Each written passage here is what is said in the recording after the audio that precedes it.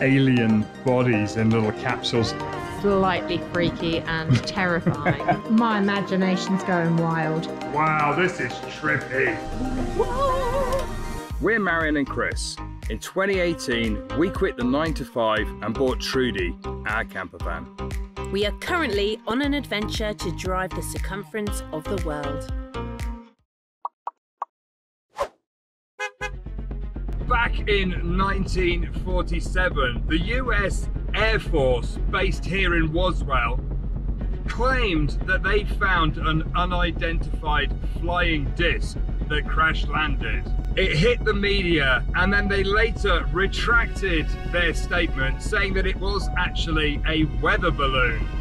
The incident was actually forgotten about until the late 70s, when the retired Lieutenant Colonel Jesse Marcel, who was involved in the original finding, actually said that he believed it was extraterrestrial. And in this video, we're going to explore the town and see what we can uncover. So is it real or is it all a conspiracy? As we're driving into Roswell, the first thing that you see is these incredible welcome signs. And it's completely covered in stickers from people that have visited. And oh look, there's Tread the Globe. And we just spotted that somebody's broken down and needs a little bit of a hand. So while we were driving along, we spotted this car with this guy stood next to it with some jump leads. And he's actually helping this guy here, who looks like he's broken down. He's getting a nice warm welcome from the locals. Looks a bit scared. That one's lost its head. And there you go, they've crash landed. How nice is that the guy's giving him a jump start? We've also noticed that there are little lights all the way around the ship, so at night time it would be lit up. It's incredibly cool. Wow, we were not expecting this. In Roswell, behind this sign, we've just noticed, I saw something scurrying around, and there are mounds. So I think they're either prairie dogs or meerkats. Do you have meerkats here? And this is one of the first things you see as you drive into the town. Already you can see that this extraterrestrial UFO thing has a real influence here. Okay, now we are heading into the town.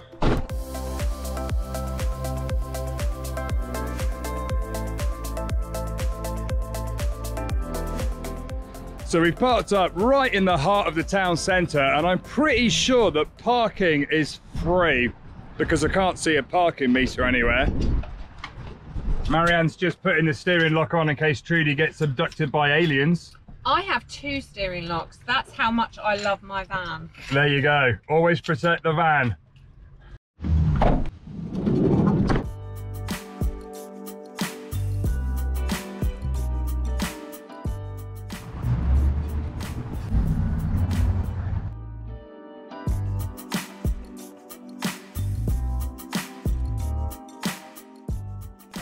So we thought it would be a good place to start at the visitors centre. So we've gone in there, some brochures, some information about the town, not all alien related. And we bought a sticker for Trudy. I think she has to have a Roswell sticker. In fact, I bought 2.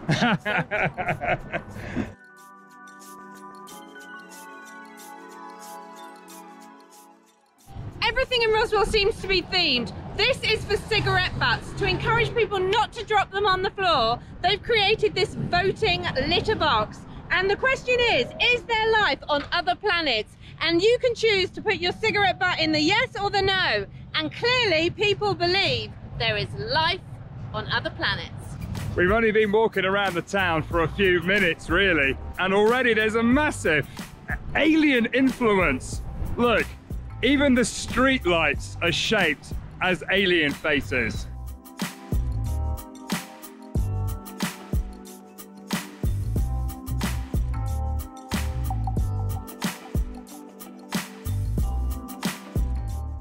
And if you're wondering what Roswell looked like before it became famous for aliens and UFOs, in 1915 it would have looked something like this.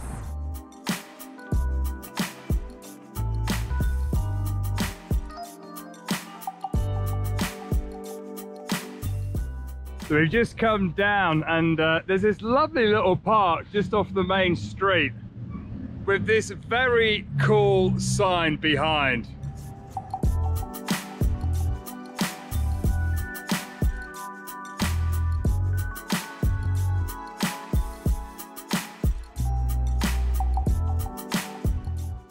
So it makes sense that the first place we visit is the UFO Research Center.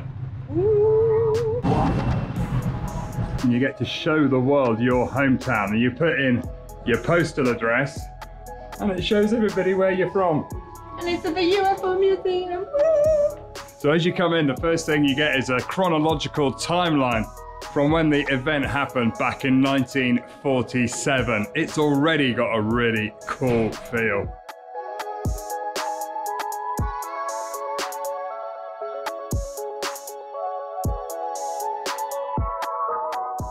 It's really interesting coming in. They've got little videos that play to help tell the story and interviews from people back in the day. I'm actually finding it more confusing. Why? Well, because you sort of think it's definitely aliens, and then you hear another interview and you're like, no, it's not. And then you're like, could it be? Maybe it isn't. Oh. Very interesting. Area 51, no trespassing beyond this point. Here on the wall, you can read all the old newspaper articles. Some say the army have found a flying saucer. Some say they haven't got a flying saucer, and some say it's a weather balloon. Smells like a cover-up to me. President Donald Trump says he's heard some interesting things about Roswell, but he's not sharing what. So then this section here, they've got all the movies like Close Encounters of the Third Kind, Communion, Independence Day, Men in Black, Roswell. Makes you want to watch them all again. We are having a movie night with some Boom Chicka Pop. More on that later. Yeah, we should definitely rewatch some of these movies. And they got this huge display from when the Earth stood still. So right in the middle of the museum, they've got this very cool set. It was actually made for a TV show on the Travel Channel. It's slightly freaky and terrifying. It's the reality of a YouTuber sitting on the floor in the middle of a museum surrounded by people.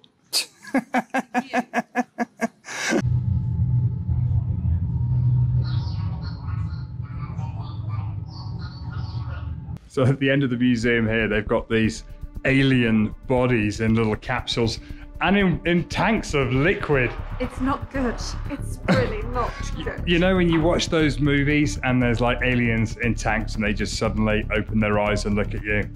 Ugh. That is what it exactly looks like. Can we go now? So over here they've got an alien on a hospital bed. I think it's a reconstruction of the famous autopsy that was seen online. They've got here, look, different types of alien beings that people have apparently seen, and different crafts.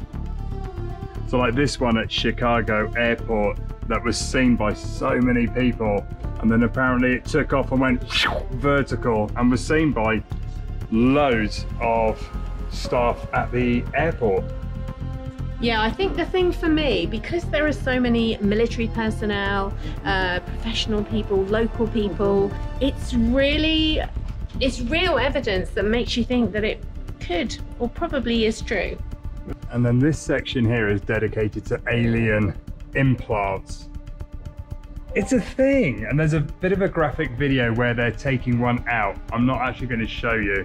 Is that not weird, Marianne? Can't stop watching. So that was really fun. What did Marianne buy? Living in a van, you're not allowed to collect stuff. But I got myself an alien driving license. I'm loving this alien stuff. There's so many little fun shops going around with alien stuff. Here you go. Aliens and pets welcome. Humans take a... Take a what? What are we taking? I don't know. My God. Oh, well there's an Alien on a Roadrunner? I reckon it's time for a coffee now though, what do you reckon? Yeah.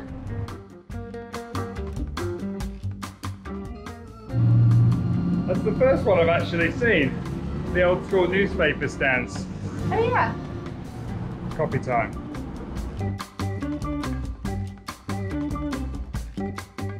So we just had a fantastic coffee and a sandwich at the Stella Coffee Company. Thank you ladies for looking after us. Aww. And they even gave us a sticker for the van. They did. Warm welcome at Stella's. I don't know why, but it's suddenly got really windy. And sandstorm. And there's sand going in my eyes. Okay, we're walking down the street, following the footprints. So we're just walking along and seeing the spacewalk. So we're gonna go and see what it's about. Let's go for a spacewalk. Aliens! There's an alien! There's another one! So what is it? What is it? Well, my husband built it. Oh, okay. This is his artwork, and it's like you get taken onto a spaceship. Yeah. And then you're dropped out into outer space onto another planet. You go through a wormhole. A wormhole? To a mutant forest in the cave. I'm excited. You go as many times as you want to. And pictures and videos come out great. Hey, let's go. Let's go. Let's go in. I'm excited. Look, I love these.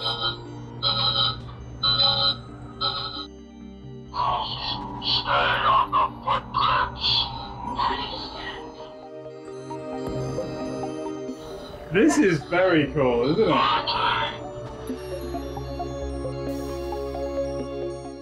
Proceed to probing station. Wow, this is trippy. This is the black hole. What? I love this. There's like little rockets and spaceships moving, and is this just not like freaky? This way, humanoids. Beware. There's a body hanging upside down here with spiders on it. Ah!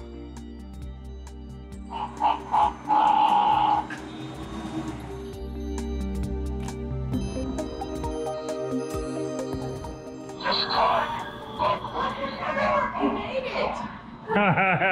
How fun is that?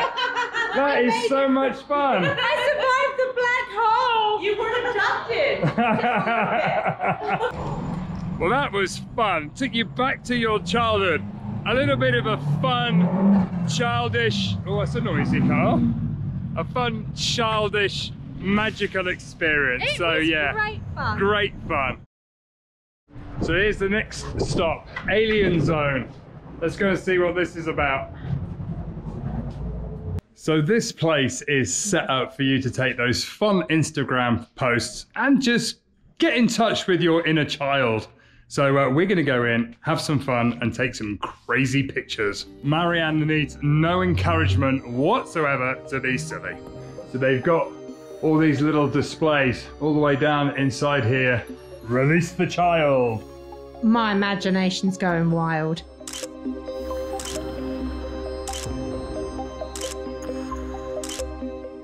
Oh, look, Fred, I've told you I don't believe in aliens, but man, you looking a bit rough. Like any touristic place, they have lovely toilets that you can use at any time. Excuse me, Oh! do you mind? Bit of privacy? Oh! Man, Fred, that stinks. Blowing a hoolie this afternoon. Woo! It's very windy. And the dust!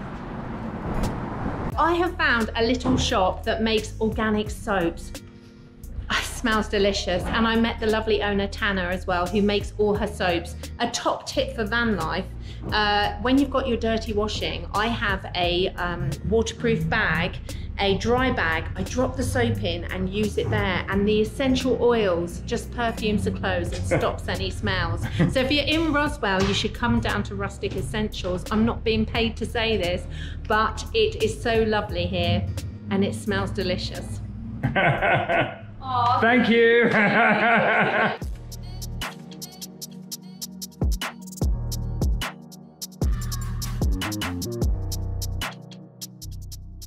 So yeah, we've come down to the McDonald's here in town, and even the McDonald's looks like a spaceship. I have never seen a McDonald's looking like that before.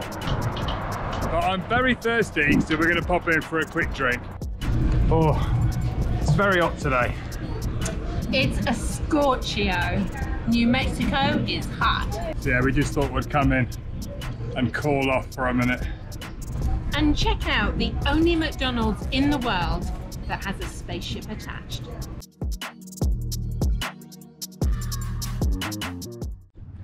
Wowzers. It's very warm in the van. The heat coming out of that van. Let a bit of air in. Oh, after that fantastic day walking around Roswell, we're gonna go and find somewhere to park up. There's apparently a Walmart just to the north of town, so we're gonna go and try and park up there for the night. Nearly at Walmart. I don't know whether you can see, but the dust, the air is so full of dust. And up ahead, just from the wind today. There you go. Welcome to Walmart car park. There's a few campervan motorhomes there. And over there. That'll do. Let's put the chocks in the front. Oh, wind is nuts today.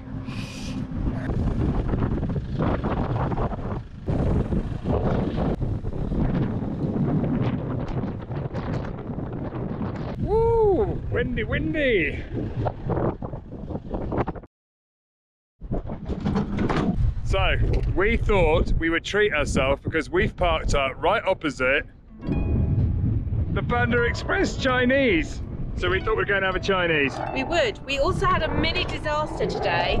Marianne got a screw loose and one of the arms of my glasses has fallen off. So we need to keep a lookout for a shop, an optician.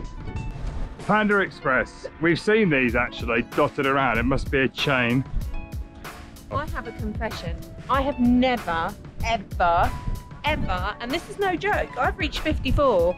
You know the little cartons, the little boxes that you see on the movies? I've never had one, so I'm hoping that they have. You may have them. Oh, it smells good. This is amazing. Look, they've got like a whole buffet thing going on here. I'm excited and I'm hungry. Okay, I might be living in Panda Express more often. A massive shout out to the girls and boys in Panda Express in Roswell. They are awesome. Thanks for making us feel welcome. They were so shocked that I hadn't had a box of noodles before, weren't they? What? So we have a huge bag of Chinese, possibly over-ordered. No. It was $25 and I am very excited. Oh my goodness, looky. I got beef and broccoli and chow mein noodles. And you got them in your box, Marianne. Got them in boxes. Thanks, girls. I may have over-ordered. I got the large one, which actually comes with that plus an extra bit there. Okay, I am so excited. Let's just see, how does this taste? I'm expecting good things. Oh yeah, that's delicious. I think this might become a date night thing. What do you reckon? How do we not know about China Panda? Okay. Oh, no, it's Panda Express. Panda Express, China Panda, same sort of thing. Panda Express, there you go. We are officially full. We ate it all. No, we didn't. I still have half of mine left. I couldn't eat it all. I did a pretty good job, to be fair. So it's probably a good opportunity to finish the video by having a little reflection on the alien thing that we encountered today. What do you reckon? I went in absolutely convinced there are aliens, and now I still think there are aliens, but I'm not sure if they came here. Oh, interesting. That's because you watched a video of the air balloon and you weren't quite sure. Yeah. Actually, after reading all that stuff in the museum, I'm like, there's got to be definitely aliens. I reckon. Absolutely aliens. I don't see how we can be the only living thing in such a big expanse of the universe. But there you go. What do you think? Let us know in the comments below whether you think extraterrestrials really do exist. And we're going to see you on the next episode where we're heading to a very cool white park. Yes, we are. See you next time. I'm just gonna have a shower. Do you mind putting the rest of my dinner in the fridge? Yeah, no worries.